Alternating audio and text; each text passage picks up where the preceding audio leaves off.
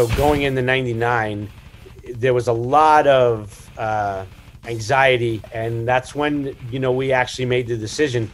We really need to pull back and get our business sorted out before we make another record. There's no way we're gonna let this happen to us again. We'd be fools to put ourselves in that same situation where, you know, you bleed to make a record and to have it thrown in the garbage. So we kind of hit pause.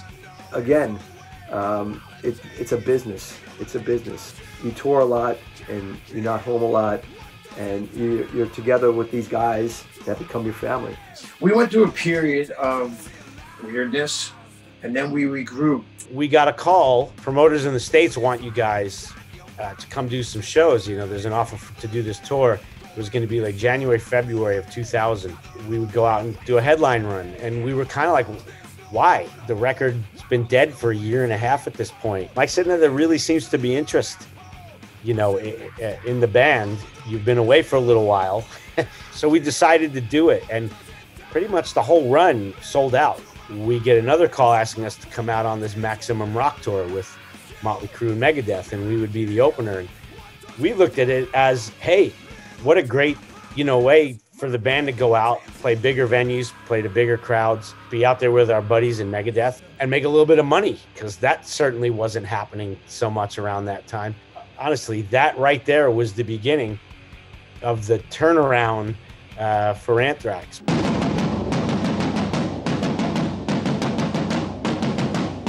Yeah, I got a call. Hey, John Carpenter is looking for a metal band to score some scenes in his upcoming movie. Wants to know if you'd be interested in going over to the studio. I was already out the door. The phone was like literally dropping in the air in slow motion. And I'm like, bzz. I walk in and yeah, it's John Carpenter sitting in the control room. He's smoking a cigarette. He's got a cup of coffee and hey, nice to meet you. And I'm just trying to be cool. All stronger on the 30. Well, it just felt the movie needed that. They were just a great band, and they did some great music. So that's where we started. Just telling me like, I want something really hard. And, you know, if you're familiar with my work, I'm like, I'm very familiar with your work, John. Because The Thing is my favorite movie of all time, besides Jaws. Because, and I really hear like a metal band doing this. Do you think you guys would be into it? I'm like, well, yes, we're into it. We're in. Don't call anyone else. Like, I couldn't get Charlie on the phone fast enough. Like, I just sat with John Carpenter. The excitement on the phone, I mean, it was just like, what? Are you kidding me? When? Let's go. Can't wait. Boom, I think I booked the ticket right there and then, and just, we were out there and we were doing it. I received a very excited call from Charlie. You're not gonna believe this. We just got offered a John Carpenter movie. I'm like, what? Well, yeah, we're doing a soundtrack. I was like, wow, congratulations, buddy. He was like, fuck that, you're coming with us. And I was like, wow. First day we get in there, we start getting some tones together, we start talking about what he's looking for. He plays us some reference tracks that he's kind of modeling these songs after, and then we just go for it. We had all our gear set up in the room. Each one of us had a little TV monitor, you know, so we'd be able to watch the picture, because we were literally going to write and play to picture, which is something we had never done before. I had one by the drums, the other guys had monitors out there. He would play us a scene, it would inspire us to write a song around it. It was fun for us to be a part of that and live that side of it, you know what I mean? And we never really did anything like that. We would just go in the studio and jam and all that stuff, but this was specific. And I like that whole part of it. All I kept thinking about was, which day am I going to bring out all this memorabilia that I want him to sign for me? So I had to play that one right.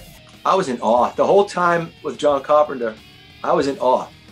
Just to watch how he worked, because it's simplistic. Everything he does is really, it's a matter of fact. In the studio, I just wanted to see his process and how he thought. He was behind the glass the whole time, you know. Had the movie playing, we had to sync up all of our music to things happening, you know, like people getting their heads cut off. He goes, I'll just leave you guys alone to do your thing. And we're like, well, but please, give us as much direction as you can. He's like, oh yeah, no, don't worry, I'll tell you where I want things. I was just amazed at how he would use our music and put that to film. I didn't know how that was going to happen. I know we could write heavy music. I wasn't worried about that.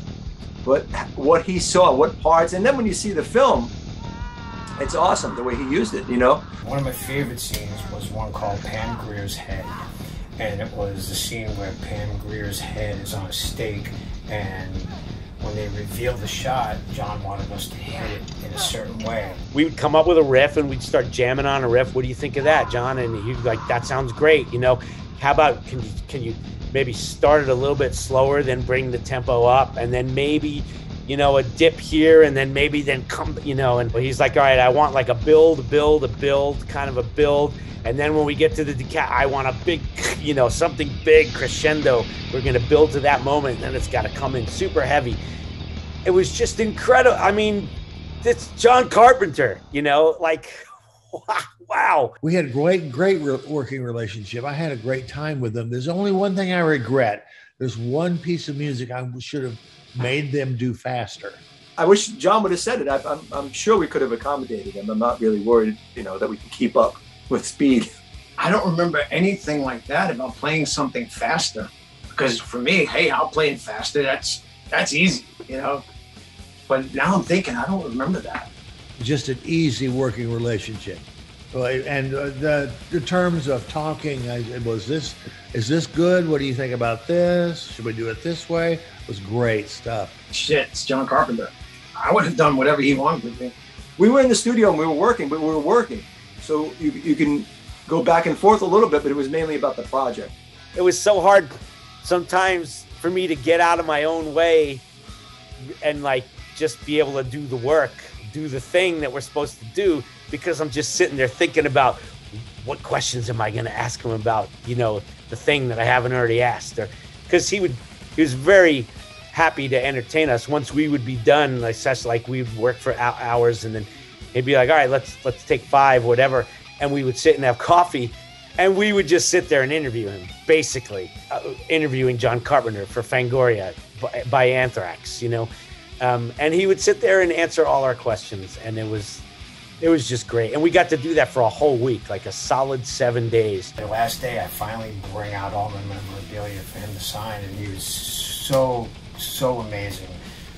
He signed everything, and we talked a lot about the movies. I thought he was a lot of fun.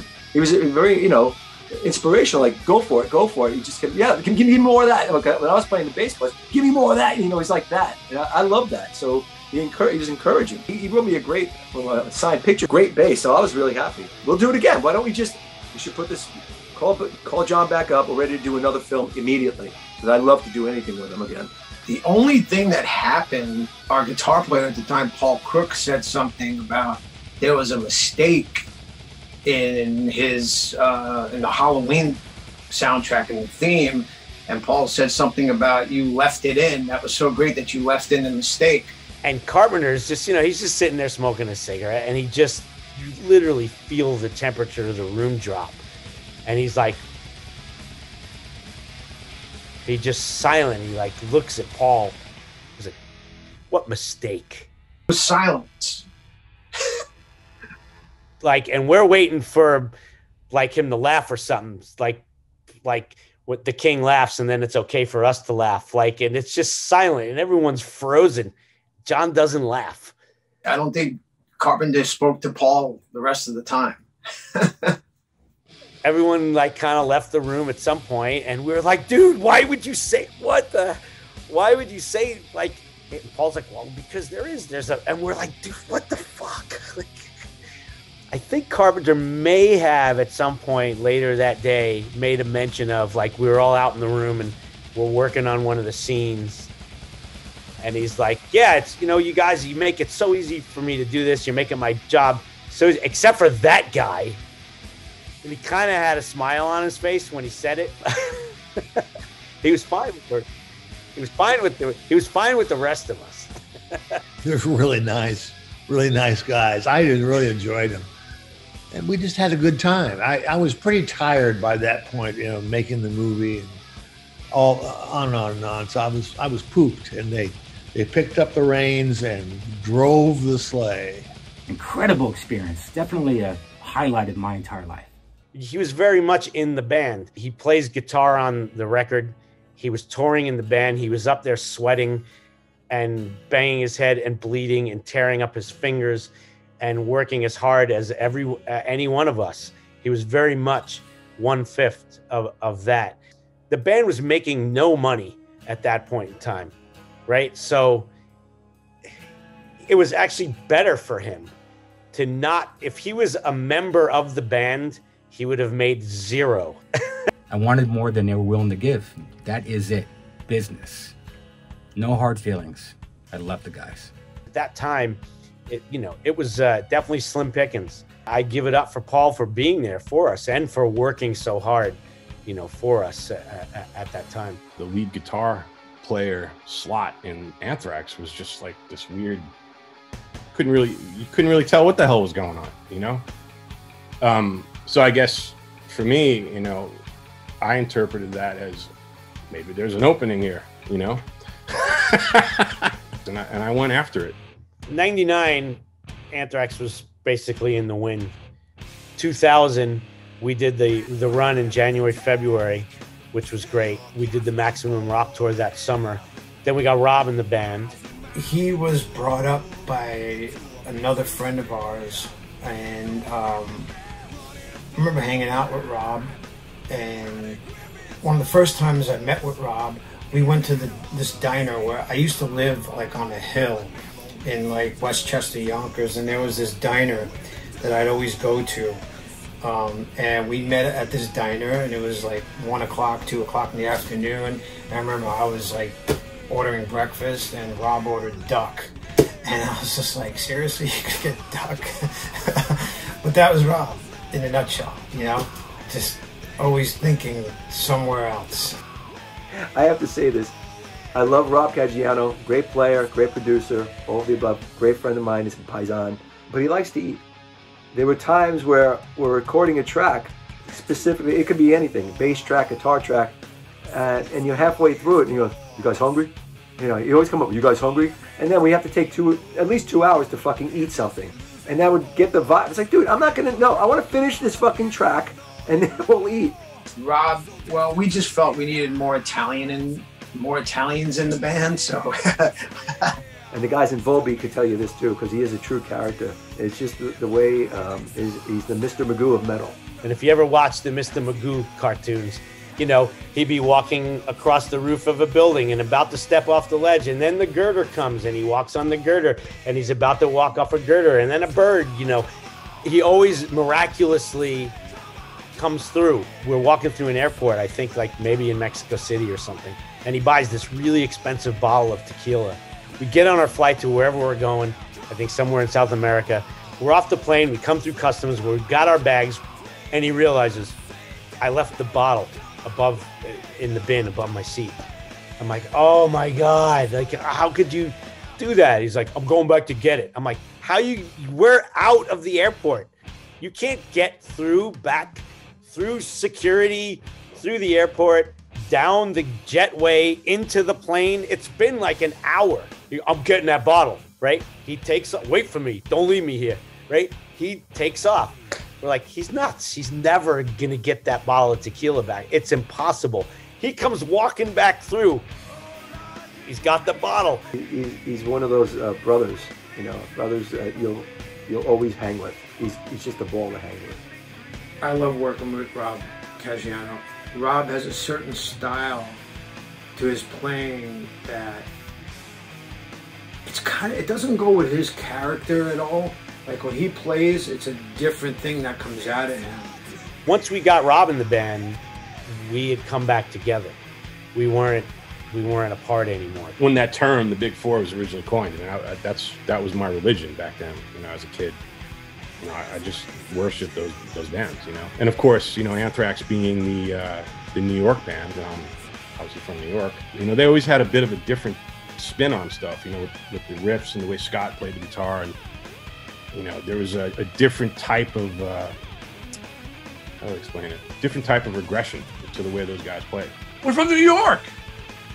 Everybody else is trying to act like they're from New York. The West Coast is trying to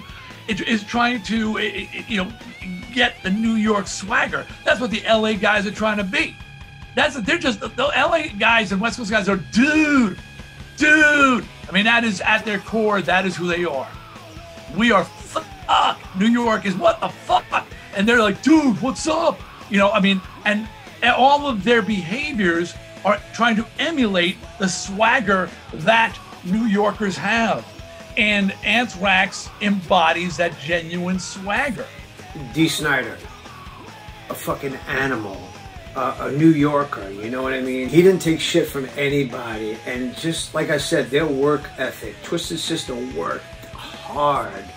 And if they taught us anything, it's like, you got to get out there. We're New York bands. We're New York guys. Eddie Trunk had this idea to do a benefit for the New York City Widows and Orphans Fund for the New York City Police, Fire Department, and Emergency Services workers who died 9/11. On 9/11, it was a very emotional time. So if you're from New York and you lived through 9/11, that's the only way I can explain this to you.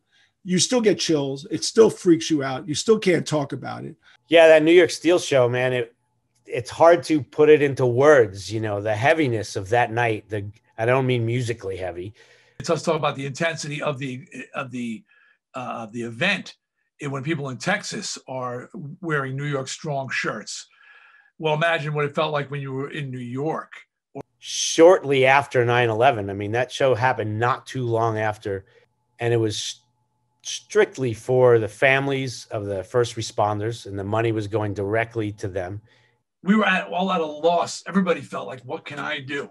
And it was JJ who picked up the phone and said, I want to do something, and the only thing I know how to do is play rock and roll. What do you think about doing a charity show? Eddie Trunk's trying to put something together. And I was just like, fuck yeah. I mean, that's a reason to get together. You know, Eddie called us and asked us, of course we want to be involved. Of course. Anthrax, Overkill. It was kind of like a L'Amour reunion is really what it truly was. Meanwhile, back at the ranch, Anthrax is suffering through this bizarro time because of the name of their group, because Anthrax scares and is all this paranoia and terrorism and all this stuff. For the first time in our career, we realized we had only been leasing our name. The post 9/11 world and everything everyone had just been through, and people want to talk to us about the name of our band. The CNN ticker thing. CNN has the ticker at the bottom of the screen. I'm sitting there watching CNN, and across the bottom of the screen, it says heavy metal band Anthrax to change name to Basket Full of Puppies. We are not that. We have nothing to do with any of that. Anthrax. We are this. We are something that brings happiness and joy. We entertain people. That's why we do what we do. Anthrax is about putting it on, and it's catharsis, and it's good for you, and it's healthy, and it's the exact opposite of everything that is on the front cover of the newspapers right now. And man, the reaction of that crowd of people who pretty much everyone in the Hammerstein Ballroom that night, everyone had lost somebody. Everyone in that room had lost somebody in 9/11. The reaction we got from those people, from that crowd, and then being out in the lobby of the venue and talking to all these firemen and policemen and families, mothers, daughters, sons, brothers, fathers of people, to the person, don't you fucking change your name, you know, don't you fucking change your name for nothing, you know, you are fucking Anthrax, you know. And then we were like, thank you. That was the smallest part of that evening. I'm not trying to make that evening about us at all, because we were there to entertain people who were in hell. And I'm just glad we were able to, you know, give them an hour of maybe forgetting about reality for a minute, and you know, and Twisted Sister and Ace and Overkill. And it was an amazing night. I was impressed with them. I think there comes a time in your life, everyone asks themselves a question: do I want to continue on? No matter what ups and downs you have, and look, if we're being honest, anybody in Anthrax would admit there's been ups and there's been downs. There's been high points, there's been low points. That's only natural. It's going to happen with anybody in any walk of life for 40 years. They carried the L'Amour banner in ways that most people don't understand what that meant to Brooklyn metalheads and metalheads in general in New York. They've made some really great, consistently good records. No matter what was going on, they made some great records. They stayed true to themselves too. We always said, man, this is a big fucking boat to turn around, but we started to turn it around. And that's the moral of the story. You can turn that big boat around.